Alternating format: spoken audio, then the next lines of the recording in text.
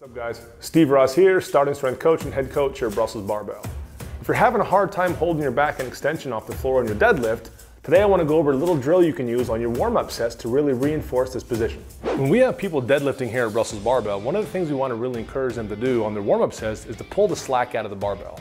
Now sometimes an even more effective way to do this, and the drill that I use in my own training, is to think about making the bar float off the ground before I pull it. What I mean by that is once the hips are set, I want to squeeze my chest up hard enough that that barbell actually starts floating off the ground.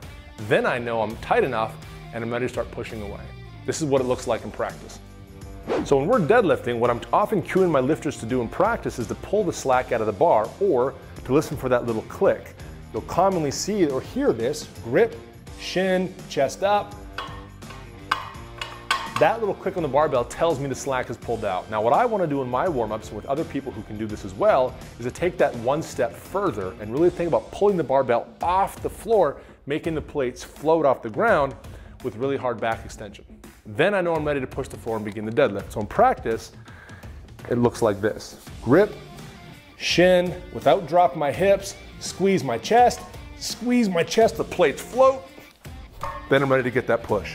Set it down, squeeze my chest, float, push, and set it down. Now I'm not particularly strong, but I think even at 120, 140, I can get the plates to float. Let's have a look.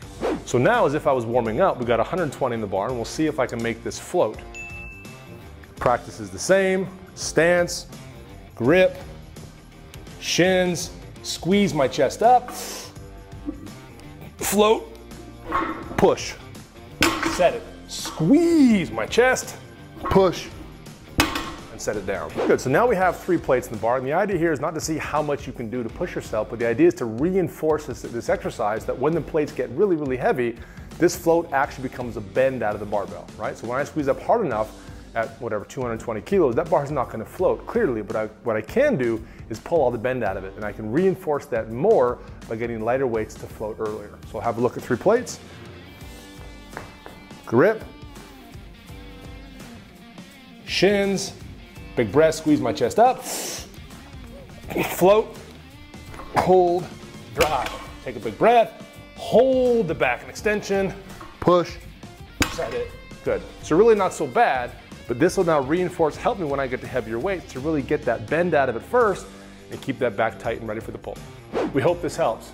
Utilizing floating the bar off the floor in the warm-ups can really emphasize pulling all the slack out of the bar when the weight actually gets heavy.